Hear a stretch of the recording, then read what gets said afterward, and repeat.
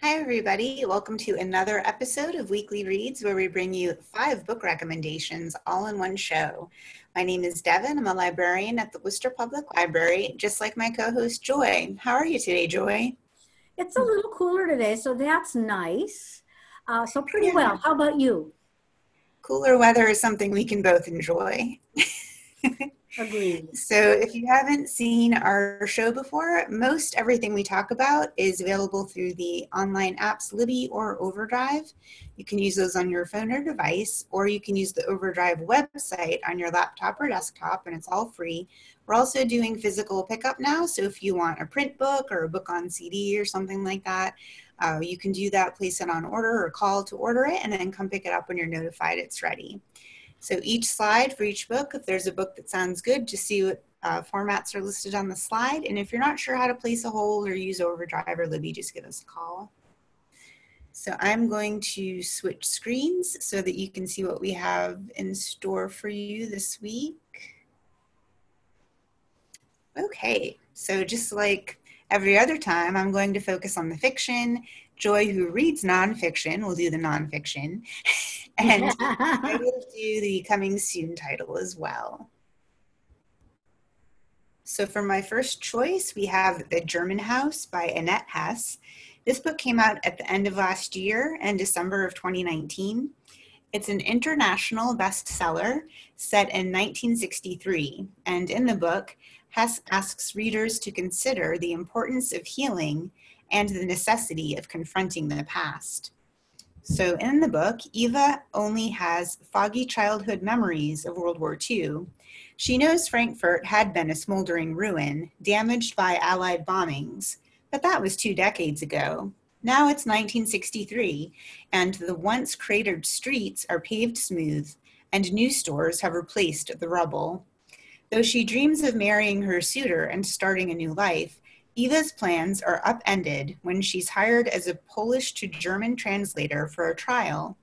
And as she becomes more involved in the Frankfurt Auschwitz trials, she begins to understand the full extent of her country's deeds.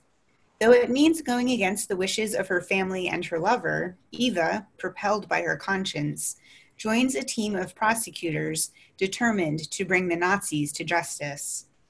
Publishers Weekly said this book was a strong debut, and the highlight of it is Eva. She's a complex and thoughtful woman who finds herself in the midst of a significant moment in history. So I thought this was an interesting one because normally when you think of historical fiction, it's in World War II. It's not a little bit after World War II. So I think it would be a very interesting time period to read about in Germany.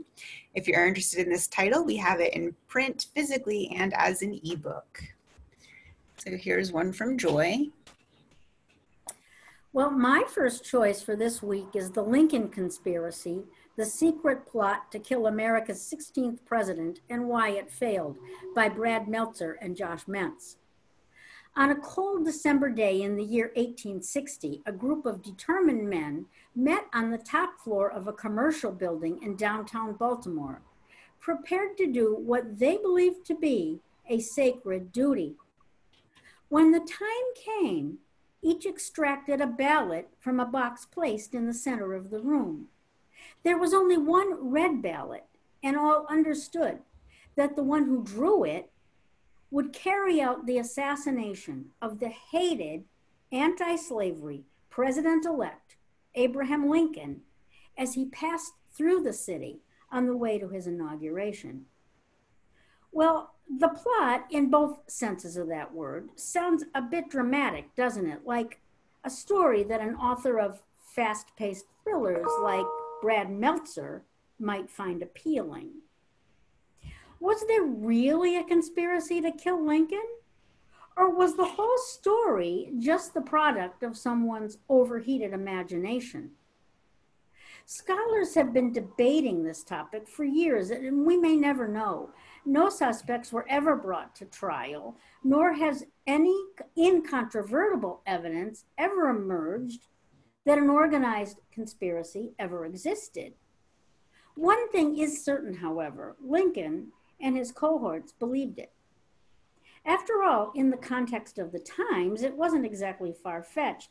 Consider what had happened 4 years before when Massachusetts Senator Charles Sumner was nearly beaten to death on the floor of the Senate by a Southern colleague enraged over Sumner's stance on slavery. Or consider what happened just 4 months after the inauguration when Massachusetts troops passing through the city were attacked by a Baltimore mob and 10 soldiers were killed. And then, of course, there was John Wilkes Booth, and perhaps many who shared his convictions, no doubt, waiting in the wings. So better safe than sorry. Enter Detective Alan Pinkerton and his crew. Among them, America's first female detective, Kate Warren. Together, they hatched a plan to bypass the seething Baltimore crowds and bring Lincoln safely to Washington. No secret, they did it, of course. But how exactly they did it, I'll let you find out. But ponder for a moment what might have happened had Lincoln not lived long enough to take office. Would his vice president, Hannibal Hamlin, have had the integrity, the intelligence, and the moral courage to save the Union and end slavery? Maybe, but thank God we'll never have to find out. Wow, well, I've definitely heard about the John Wilkes Booth assassination, but I didn't know about this earlier attempt. Yeah, it's pretty fascinating. Sounds it. Okay, and here's another fiction. This is You Let Me In by Camilla Bruce, and this book came out not too long ago, just this year in April 2020, and it's being called A Fairy Tale with a Twist. A stunning combination of the sinister domestic atmosphere of Gillian Flynn's Sharp Objects and the otherworldly thrills of Neil Gaiman's The Ocean at the End of the Lane. So I thought that was a really interesting comparison. I don't normally think of those two authors being in the same category. So a little bit about this book. Cassandra Tipp is dead, isn't she? After all, the notorious recluse and romantic novelist has always been prone to flights of fancy. Everyone remembers the shocking events leading up to her infamous trial. She may have been acquitted, but the insanity defense only stretches so far. Cassandra left behind no body, just her massive fortune, and one final manuscript, which her niece and nephew must read to the end if they want to inherit. But there are bodies in her past. Her husband, Tommy, whose mysterious disembowelment has never been solved. And a few years later, the shocking murder-suicide of her father and brother. Different versions of her life are offered to the reader, one in which she's possessed by a vampiric fairy entity, and the other filled with domestic abuse and murder. Cassandra will tell you stories, but they come with a price. What really happened out in the woods, and who has she been protecting? This book got a lot of praise from different journals and different authors, but I wanted to share a quote from the author Joanne Harris. She wrote Chocolat, The Girl with No Shadow, 5/4 of the Orange, a whole bunch of good books. She said that this book, You Let Me In, is an exquisite rarity, nicely original and authentically folkloric. Creepy, detailed, and entrancing. So I like that she said folkloric and contrast that with Gillian Flynn and Neil Gaiman. It just sounds like this book is kind of open-ended and has some different storylines, which I really enjoy in a book structure. So if you're interested as well, it looks like we have this book in every format. And here's another from Joy.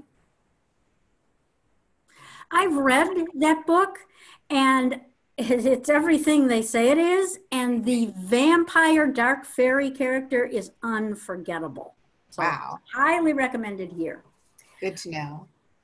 All right, my next choice for this week is The Language of Butterflies, How Thieves, Hoarders, Scientists, and Other Obsessives Unlocked the Secrets of the World's Favorite Insect by Wendy Williams.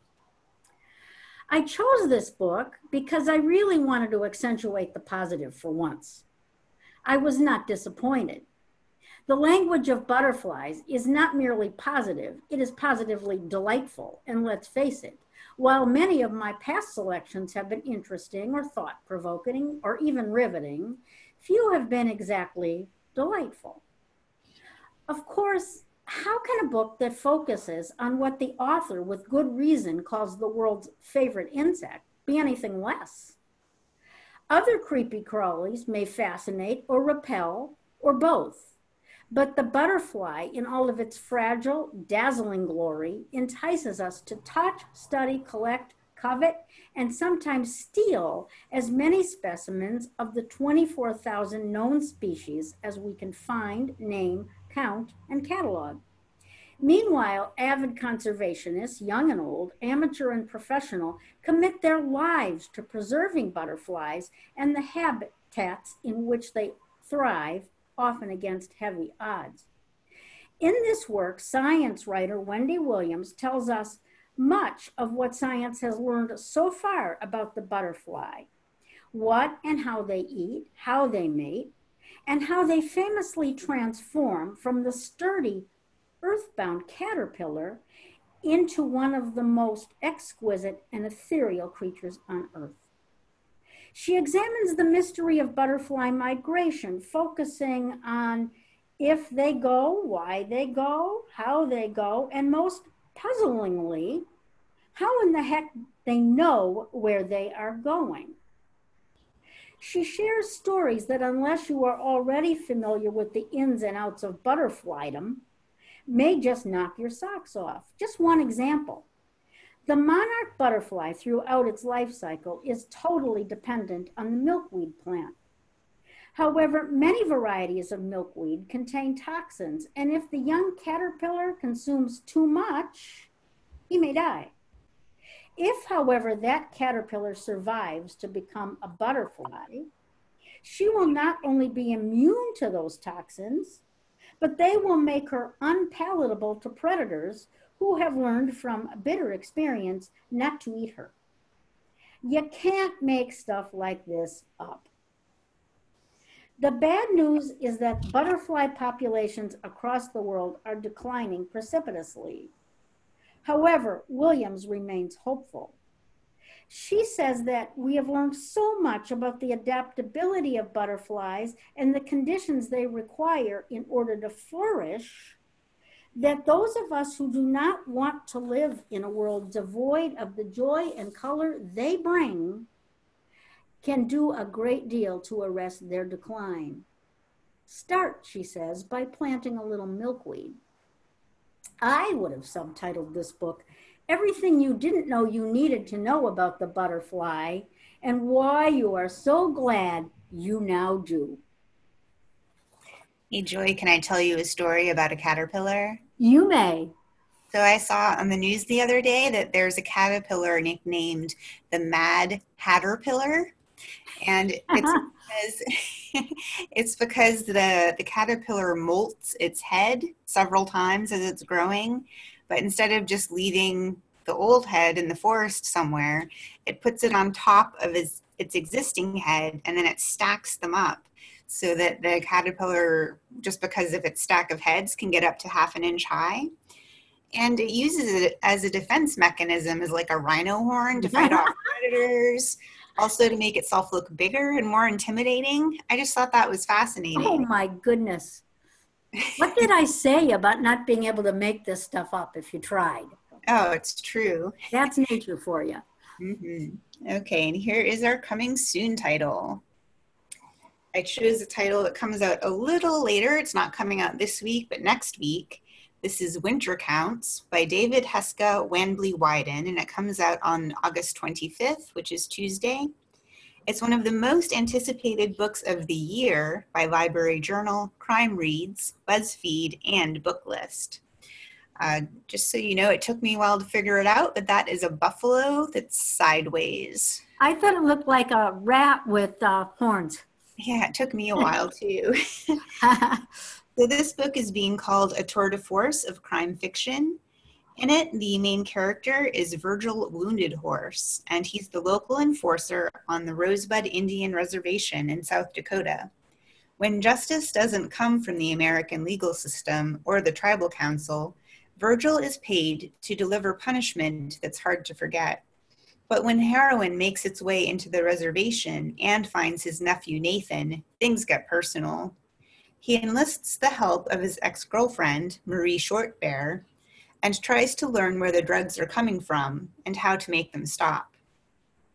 They follow a lead to Denver, where drug cartels are rapidly expanding and forming new alliances. And back on the reservation, a new tribal council initiative raises questions about money and power. As Virgil starts to link the pieces together, he must face his own demons and reclaim his native identity.